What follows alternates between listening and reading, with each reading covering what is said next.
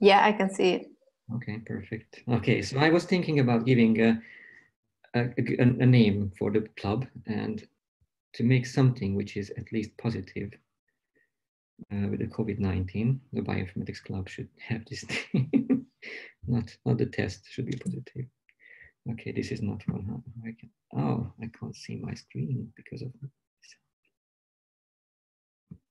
Okay.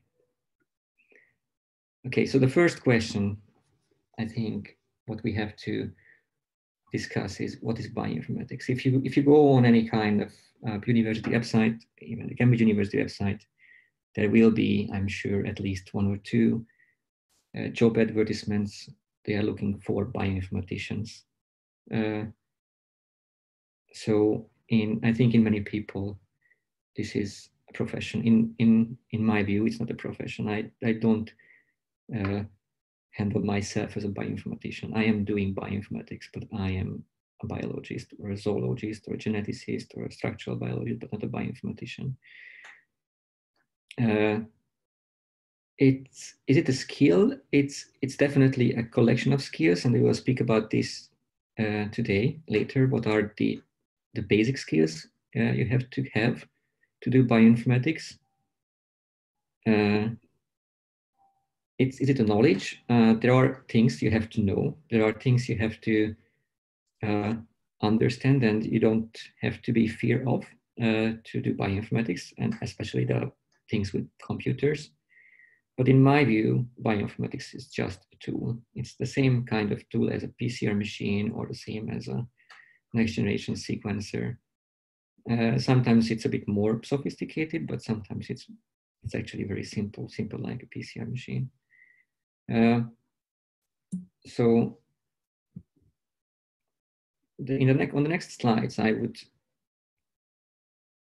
like to say my opinion who should do bioinformatics. It's only my opinion, so please handle it as like that. So as the word is composed of two things, biology and informatics, the two main source of people who would do bioinformatics is the biologist, or of course physicists, chemists as well, or the informaticians, or somebody like an informatician, like mathematician or an engineer.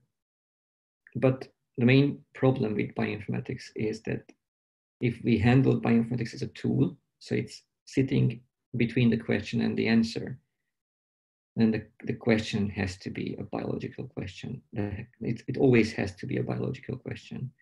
So in my view, it's much better to train a biologist to do some informatics, and you will see I think it's way much easier than try to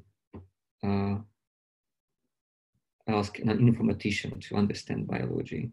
So I think for biologists, it's a bit strange and frightening for the first few years when doing bioinformatics, just because there are so many new things, so many new methods, so many new approaches we have to learn.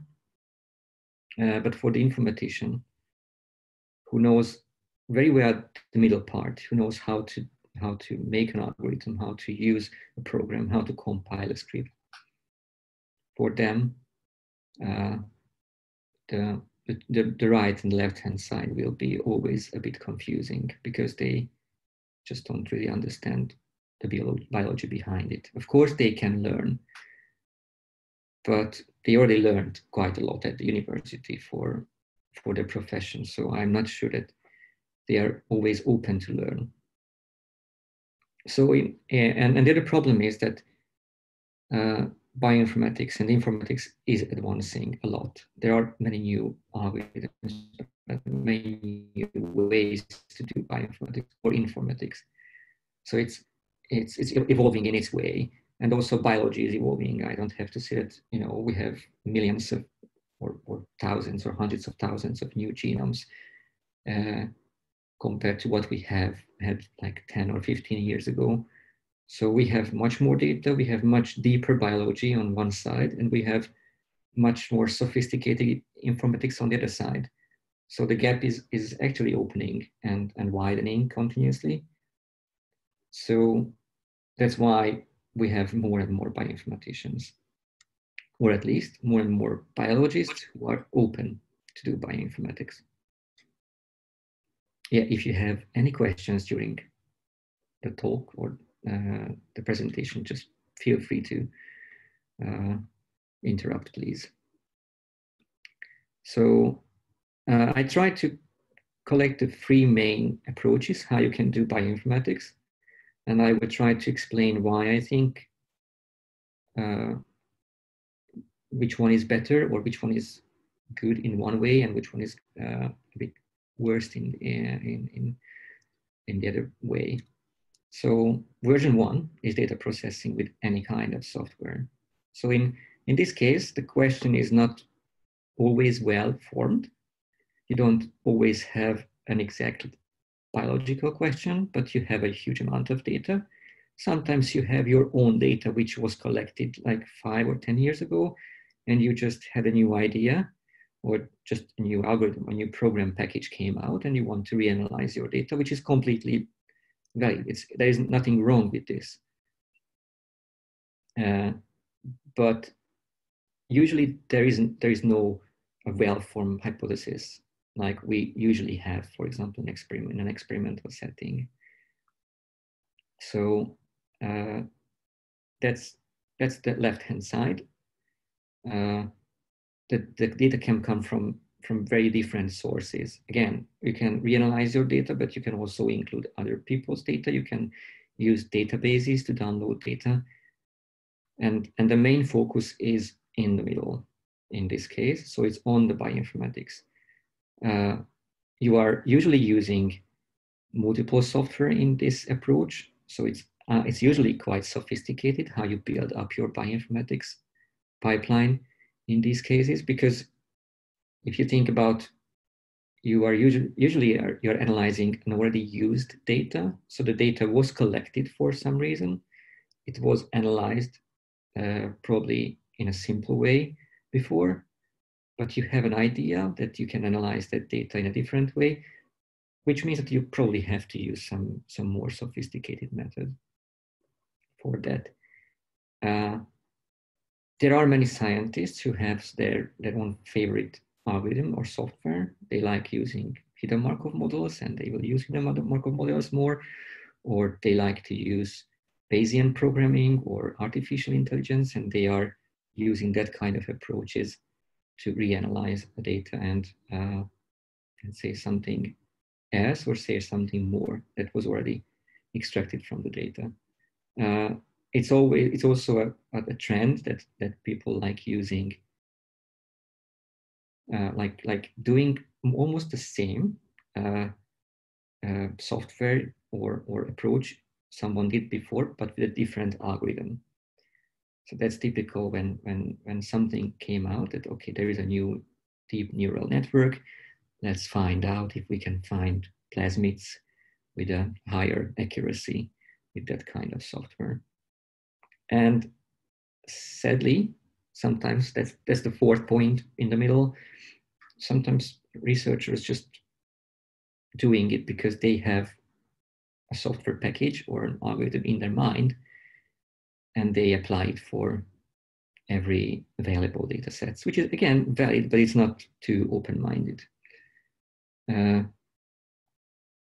So what's the answer? So the question wasn't very strictly biological.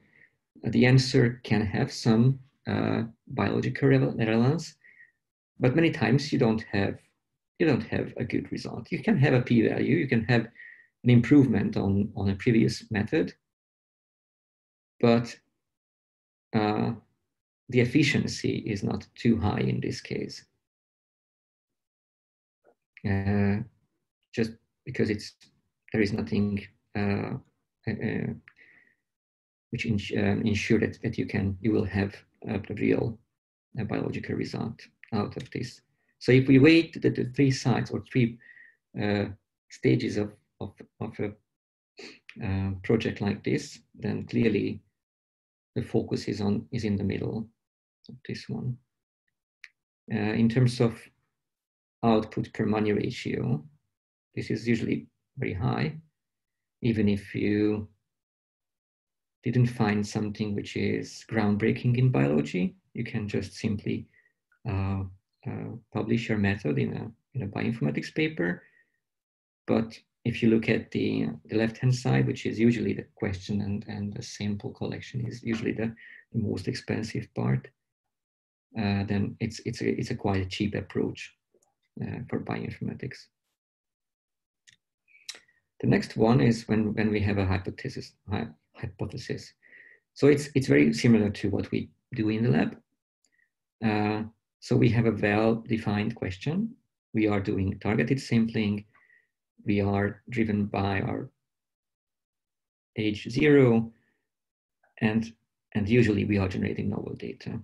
The good thing with these kind of projects is that when you generate data and you analyze it to answer your question, that doesn't mean that you used up all the potential in the data. So again, it's completely valid to do a project like this, but you are probably wasting a bit of potential from the data you are collecting. But in the meantime, you are keeping yourself on track, and this is one of the best thing in this kind of approach in bioinformatics. And, you have to do, what kind of software packages you have to use, and what kind of result you can extract from these. So usually you are using single or simple pipelines in this case. It's very easy to learn and very easy to reproduce. So this is, I think, what is the easiest to learn for someone who is coming from the experimental side, especially because the whole planning and the whole structure of the project is very similar to what we are doing in the lab. We very often get relevant biological answers, of course, out of this.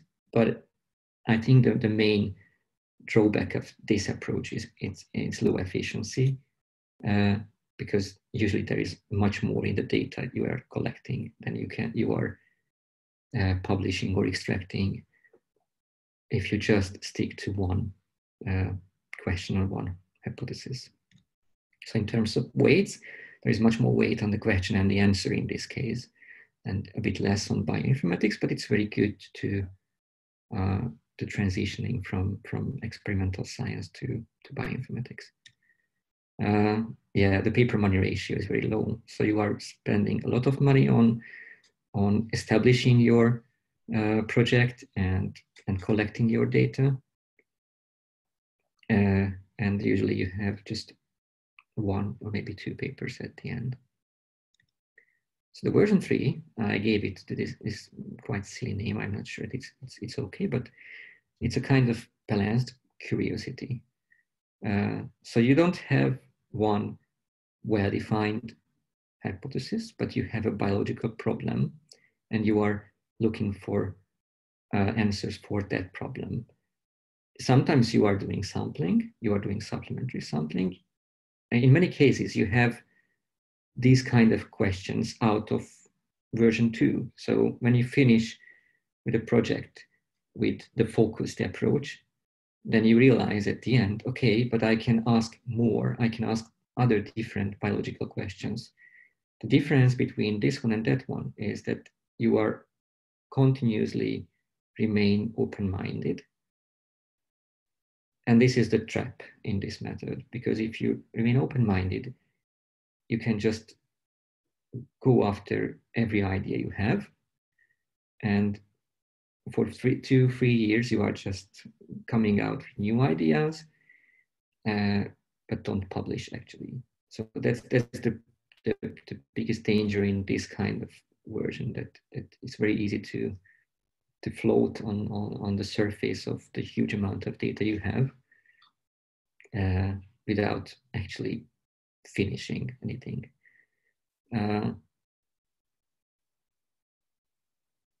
There is a point in the question, under the question box, which is data consolidation. So in many cases, you are doing a project like this because you you realized after a bioinformatics project that you missed something in that previous project, and you just want to do some supplementary sampling to answer that particular question, or just to make your data a bit more informative. As you see, the whole middle part is much more flexible, much more fluid. So there is no predefined software packs in this one. Usually you are just you have your intuition what kind of pathways you are choosing, and you are looking for the solutions on that area. This one requires the most experience, I have to say, in biology and in bioinformatics as well. So in the first version where we analyze the data, then someone with a strong informatics background can do that easily. The second part, as I said, is very suitable for an experimental biologist who just want to taste the bitterness of bioinformatics. While in this one, you have to understand the biology and the bioinformatics as well very well, because you can only ask relevant biological questions if you know biology. But luckily, it doesn't have to be in one person, and that's why teamwork is there with an exclamation mark. In this case, teamwork is one of the most important thing, I think. In terms of answer, it's very close to version 2. I think in many cases you have very nice, relevant biological answers, but clearly it is much more efficient than the focused bioinformatics. And you usually get much more answers than you expected before, and which is, I think, almost true for all bioinformatics projects. It usually triggers new questions very easily, sometimes more than you had before. So I think this is also balanced in terms of weight, which part is has a bigger focus, and also the paper money ratio is like a medium. So the next thing I would like to say, and I think I will come back to this in many future meetings as well, specifically when we will discuss a question or when we discuss a method, is what you have to avoid when you do bioinformatics. So the first thing, that you shouldn't use different methods just to get a better p-value. There will always be another method, another algorithm, which will give you a good or a better p-value. But that's not the reason why you should choose that. If you choose the other method because you think that it's biologically more suitable for answering your question, that's okay. If it gives you a better p-value, then you are lucky. But don't sit down and try 10 different methods and choose the one which will give you the best p-value. I think this is very important because I saw this many times before in bioinformatics works, even in published works. I mean, in works which, for example, sent to reviewers, but then of course rejected. You can see this. Be very careful if you build up long chains of algorithms. You have to know all the software you are using, and if you have to put them after each other, which means that you have your initial raw data, you put it into method 1, the output is going into the input to method 2, which outputs go into the input of method 3. You are losing biology in each steps, and you have to know how much biology you are losing, because at the end you can just again end up with a nice p-value but without any biological sense at all. So this is very important. Sometimes you have to do it because sometimes the whole pipeline is just so complicated. But if you have to know all the steps, and you have to know what kind of loss you have to count with in each step. You have to be very careful when you validate one method with the other. So an example from the lab, if you want to see some expression, gene expression, then you can start with a hybridization method or an RNA-seq. And if you see that the RNA on the RNA-seq you have a few genes that are highly expressed, then you can validate those results with a targeted qPCR. This is working very well in the lab. It's not always the same in bioinformatics. The two things that can happen is that you are using a method which named differently, but having exactly the same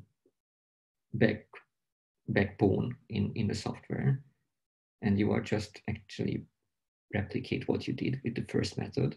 So it's not a validation.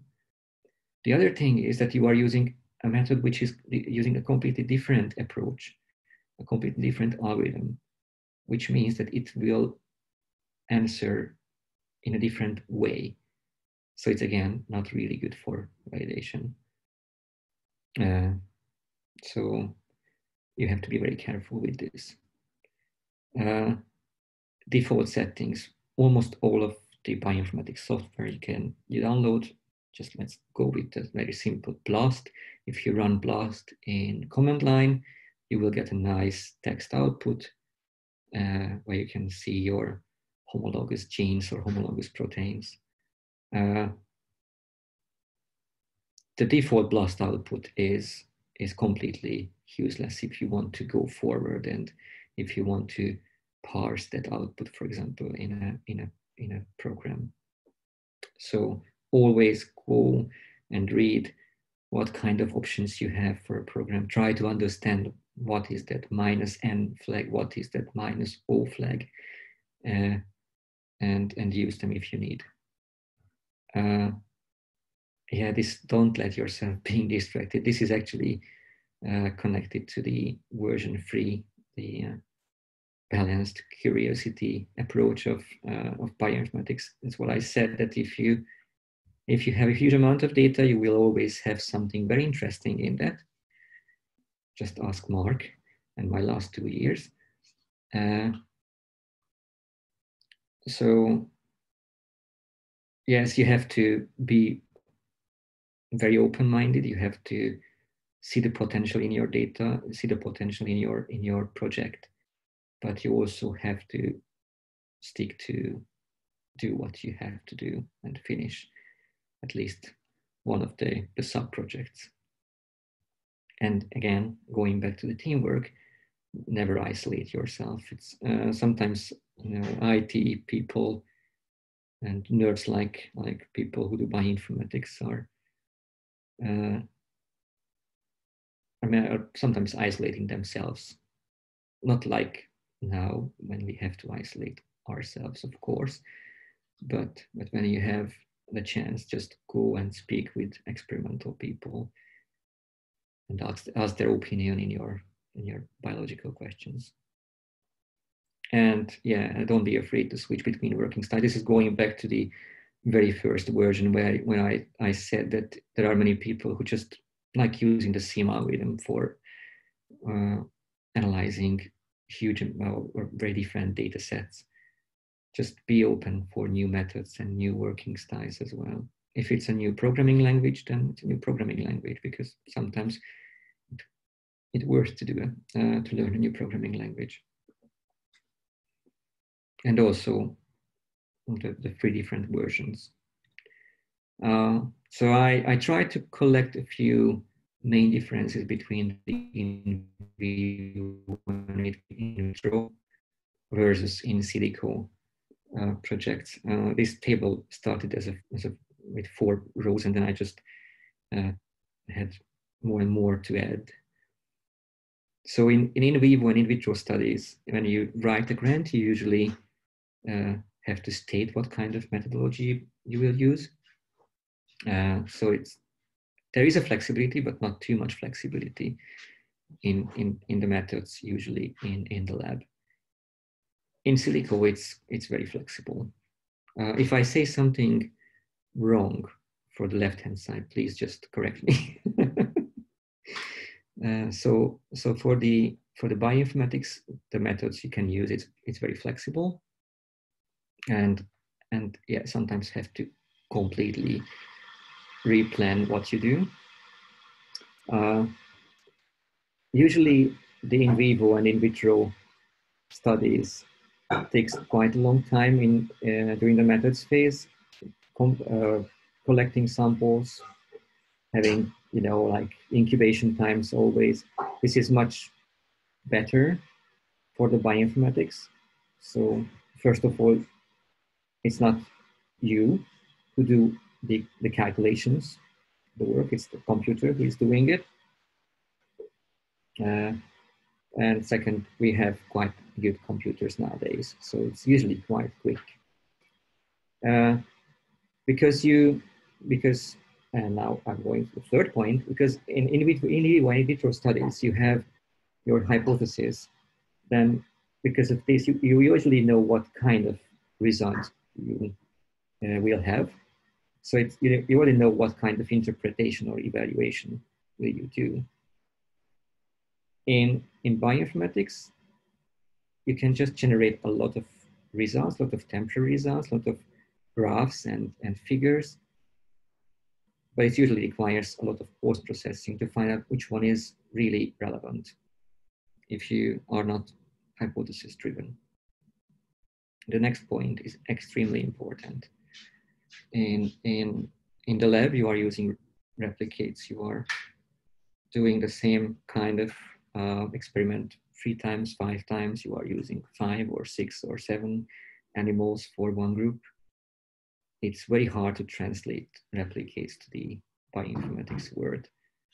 And this is again, a very dangerous part of bioinformatics. Many people think that, okay, if that bioinformatics software, which is almost always true, gives you the same answer every time you run it, because it's a computer program, then it has to be true. No, it's not true. But instead of doing replicates, you have to be sure that you know what are the specificity, sensitivity values for that kind of method. So you have to know what is the failure rate of that kind of method. Again, you can use different approaches and try to use different software packages to like simulate replicates, but this is not something that I would suggest. There are programs where you can introduce noise. That's not bad, but it's a bit artificial again. So you can introduce like a Gaussian noise, and then you will get a different result. Or there are programs, for example, in molecular modeling, when you start your modeling with a different kick on the molecule. The next thing is the sample. You know that in the lab, handling the sample is very important. If you don't isolate RNA quick enough, it will degrade. If you don't freeze your sample, then the cells will die or something like that. It's much easier in bioinformatics. The sample is the data, so it will remain the same forever. But as you try to save your samples and try to preserve your samples in the lab, in the freezers, you should do the same with your data. It's very important to know that your data is in a safe place, it's backed up, and it's also in a well-organized structure. So if you want to go back to your data, it's easy to go back. In the lab, when you get a good result, it's usually a real biological result. in bioinformatics, it's very rarely have a real biological sense. It's much more a predictive result, which can be interpreted, which can be validated by in the lab, or which can be used. The best example is if I run BLAST on my metagenomic assemblies and find antimicrobial resistance genes, it doesn't mean that they have antimicrobial resistance, these bugs. If Ibrahim is doing the same in the lab and observe on the plate that there was antimicrobial resistance, that's a real biological result. Mine is only just a prediction that there should be antimicrobial resistance in that bug.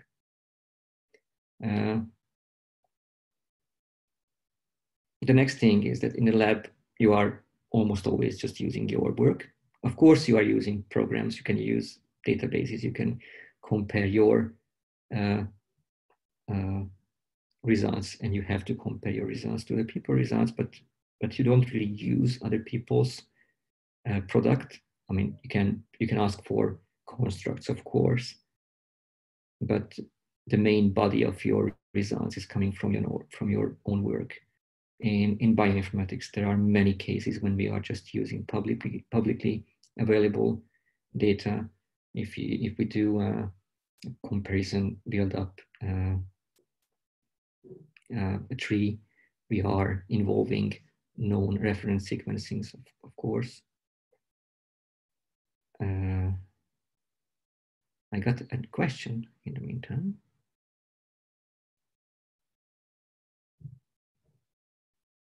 Okay, so if a bioinformatic tool only predicts the presence of a gene, such as an AMR gene, why then do we have to rely on them so much? Because it's much cheaper, it's much quicker, it's much simpler to do it, and because we can do it for thousands of genomes at the same time. You can't do this with the same kind of efficiency in the lab. But if you really want to validate something like this, then you have to do it in the lab.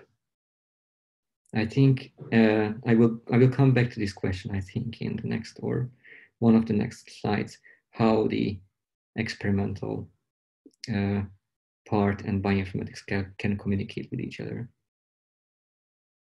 In terms of comparability, applicability, and reproducibility in the lab, these again something what you don't really have in silico work. So what I'm speaking now is that can you compare an RNA-seq with a qPCR? Not really. You can compare two RNA-seq experiments, but you cannot really compare two very different approaches, and you have to know this when you do an in vivo or in vitro study. In the in silico world, it's much more about if you have to choose the right method, you have to be careful about other kind of properties of these methods, like specificity, sensitivity. You have to understand what the ROC curve means. And again, you have to keep in mind that the ROC curve has a special shape, then maybe a different threshold, you will get a more relevant biological answer than should have been given by the default settings of that software.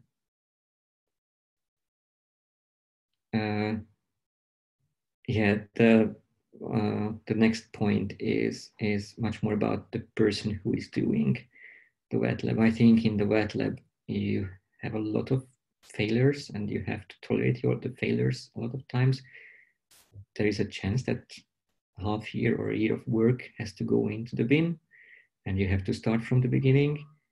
This is happening very rarely in bioinformatics because you have your temporary or your final results way much faster. You can have a complete garbage, but you only spend 2 weeks to make that garbage, which is not that bad.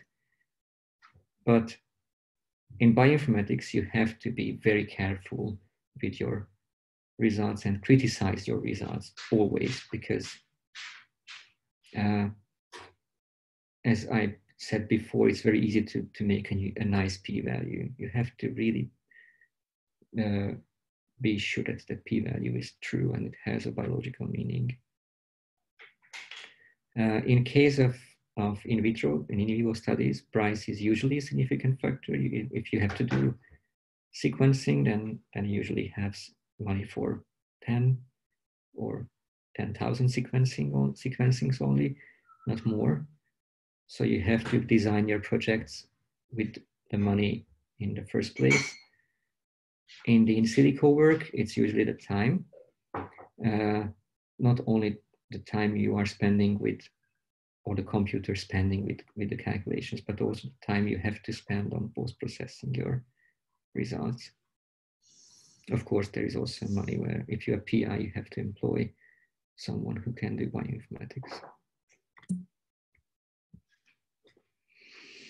Okay, and this is now the question, the slide, which is maybe a bit more answer to Gino.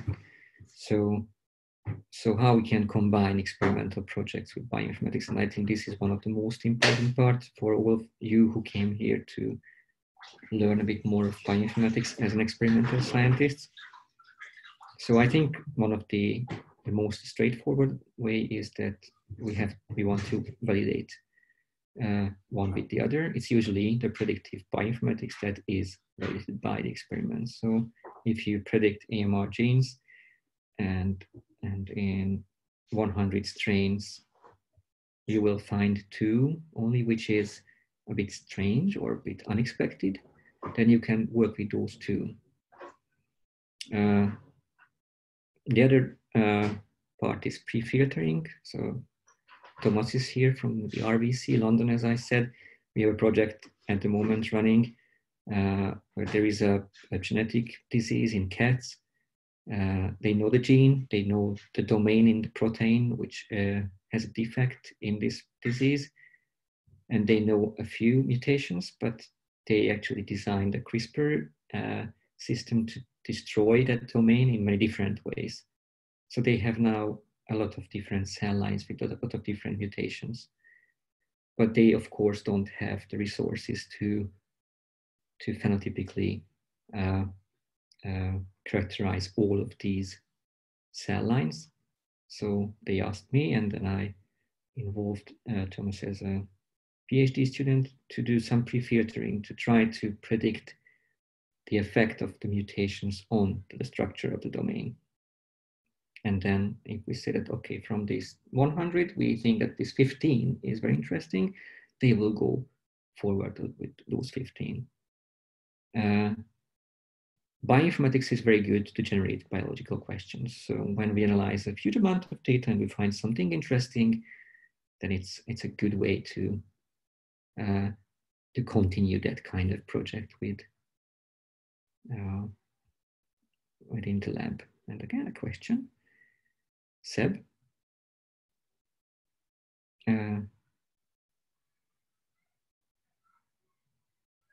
Predict where the... Seb, you can just turn on your microphone. Sorry, I was replying to Kioma's question. I didn't know you were talking about it, so don't pay attention to it. So there's no question then? No, because Kioma was asking if a bioinformatic tool only predicts the presence of a gene, such as an AMR gene, why then do we have to rely on them so much? So I just wanted to... This was always the question of Panchali's former boss. So when we see that, okay, we found these and these and these AMR genes in our box, and yeah, he asked, how do we know that they are really functioning there? We don't know, just because it's there. That's true. But if you find something interesting, you can go after it. Yeah, right.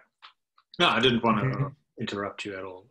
Please go ahead. Please interrupt me. Please, just it's okay.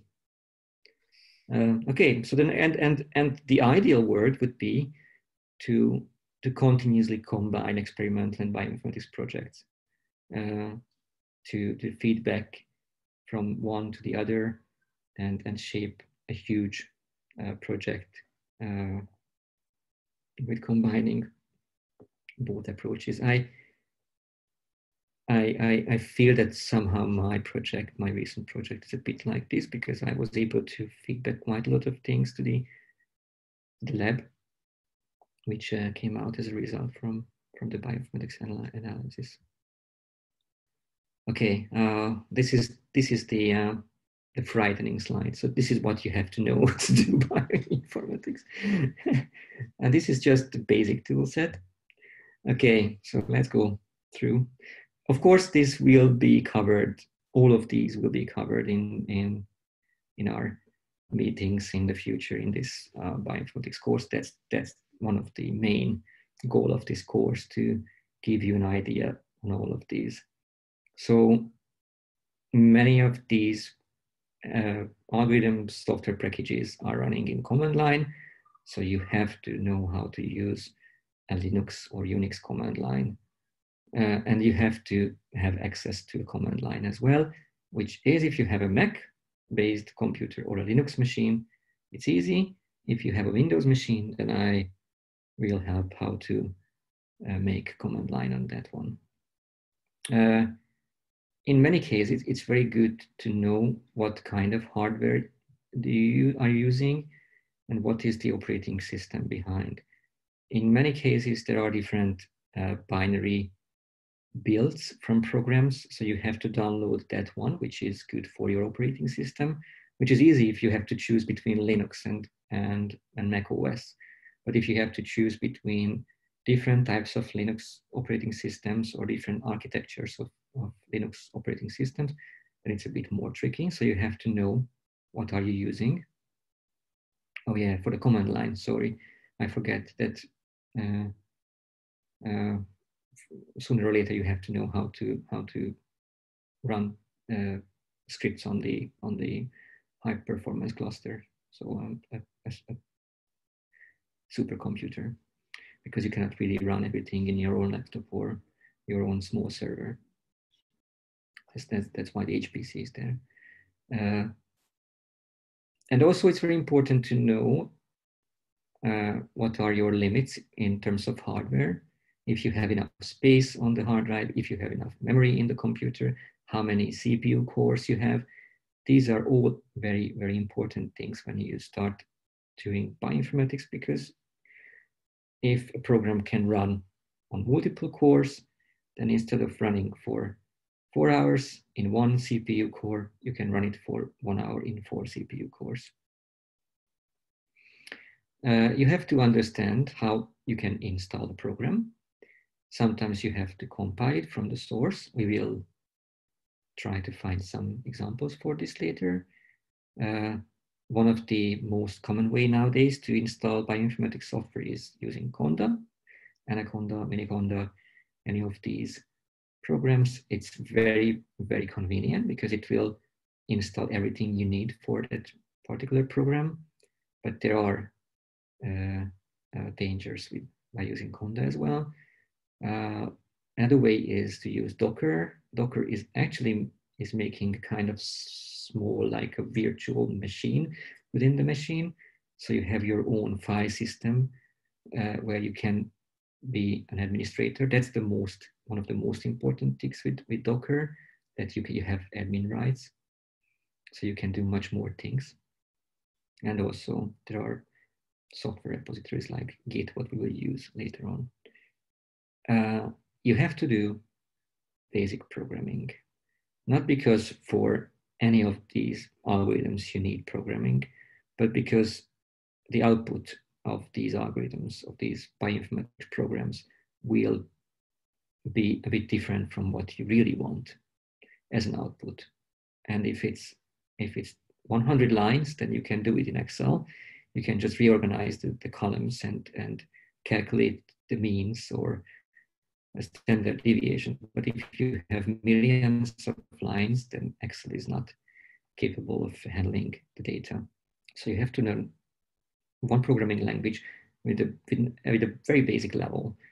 And there are some programming languages here. I think we will use R during this course, just because it's absolutely cross-platform and you can easily see your results very quickly in R, but I will try to teach you programming in a way which is not very R specific. So I will teach you all the basic structures, the basic principles of programming. And as soon as you understand that, it's 1 day or 2 days, and you can do it in a different programming language, because you only have to learn the syntax, which is a bit different, that you have to use curly brackets instead of colons or something like that. So it's not really different. You have to understand the basic structure of programming. You have to know what kind of file types you can have. It's like just simple tab separated values or comma separated values, how an XML file looks like, how FASTA file or FASTQ file looks like, because you will work with these files, you will parse these files within your scripts. And sometimes you have to know a few about databases. I think I will speak about that as well. There are many databases or data sets you can download in a simple text-based format, but sometimes it's only available in XML, and sometimes it's only available in an SQL format, which is much more advanced to work with than a text-based data. And finally, because you will generate a lot of temporary and hopefully final results, you have to have good visualization skills. We will go with the R and ggplot, but if someone likes MATLAB, I understand. I don't like, because it's a paid, and you have to pay for that software. Sooner or later, if you do more than just simple bioinformatics or basic bioinformatics, you will try, and you have to try to understand the algorithms behind the software. I don't say I understand everything. I wouldn't be able to program a BLAST. I would be able to program something like that, but I don't exactly know everything that is working behind what you see from BLAST. But in many cases, for being completely sure that you have a real biological answer, you have to understand what was the method that resulted that biological answer. And yeah, this is the last one, is just that you have to rewire your thinking. How do you design and conduct your projects? You have to come out from the lab comfort zone and go into the nerdy zone a little bit. There are only a few slides left, I think. So this is just, again, very general, but we will come back to this every time when we will discuss some kind of area or some kind of software package, how to choose your software or database for your project. You have to read a lot. You have to read what other people used. And luckily, in bioinformatics, we have these benchmark papers. So every 2 or 3 years, there is a group who is sometimes asked or sometimes just do it themselves. Then they compare the recent methods for exactly the same purpose. And they check what is the false positive, false negative rates. You can see the ROC curves in these benchmark articles. So it's a very good source for choosing which program do you want to use. I always prefer those software and also database. Of course, for databases, this is way much more important, that has regular updates. That means that it's not just someone did that program or data set once and then use it if you want, but really they care about the changes in file formats, they care about new sequencing platforms, they care about new methods to see a protein structure, and they are updating their programs frequently. This is usually a very good sign for choosing a program. You can always ask people personally, or you can ask just Google.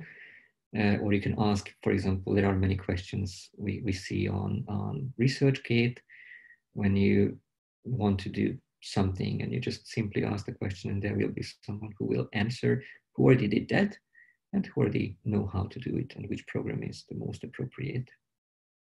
Yeah, the next point is, so in bioinformatics, there are many cases when you can choose a program which does the same, program A and program B, but program A is doing a much more deep analysis and gives you much more results, which you would think, oh, that's good. Let's generate more results. But if that means that it will run 4 times more, and you have 100 samples or 100 data points, data sets you have to analyze, and with method B, it's 1 day per sample. With method A, it's 4 days or 2.5 days. Then it's a huge loss in time. And maybe you don't need that kind of detailed answer. Maybe you just can have the answer for your biological question with the faster one. So this is again a bit more about try to understand what the program does and try to understand what the output is. You always see what the output is because you can always run a toy data set and see what you can get back at the end. Yeah, I think that's for that. And yeah, this is again one of my problems with the new and trendy and sexy algorithms. For example, artificial intelligence and neural network. Yes, you can use artificial intelligence and neural networks and deep learning for a lot of things, but just because it's now trending doesn't mean that it's better than a hidden Markov model, which is there for I don't know how many decades. So don't choose an algorithm just because it's using something which sounds much better than something which is a bit older. Use the one which is robust and very reliable. And I think this is the last slide, maybe. So this is just a few best practices. I think it's also good if you keep these in mind during the course. It's always good to record your work. When you work in command line, your comments are saved in a specific file. I will show you that file later on. It depends on your settings in your terminal, if it's the last 100, last 500, or last 1000 comments. But if you are working a lot, then even 1000 can run out and you will lose your history quickly. So you won't be able to go back too long to see what you did like 1 or 2 years ago. So it's always good to record what you are doing. You can always just open a text file, copy your command there and make a comment. I did this because I wanted to analyze this data and get this result. You always have to record the version of the software or the database you use. If you don't, and if you publish, that will be one of the guaranteed questions of the reviewers. Even if it's not important, they will ask. They will ask what was the version number of your software and what was the date or the version of your database. And if you didn't record it, then you have to make up a number, which is not the best. The reason why you have to do this is because this is how other people can replicate your work. This is to reproduce your work. In many cases, the same software with a new version will give you a slightly different result, not very different, but slightly different result. And again, if you think about those kind of pipelines where you have 5-6 different programs on a chain, and you're just changing the very first one, and the very first one gives you a slightly different result, and it can be amplified at the end and give a very different end product at the end. very, very important to keep your source, your raw data safe and well organized. At least as important to keep your -80 freezers well organized. You have to back up your data because this is the most important part of bioinformatics, the raw data. It's very important not to be disturbed by the everyday work of bioinformatics. And this is why I put the next point here.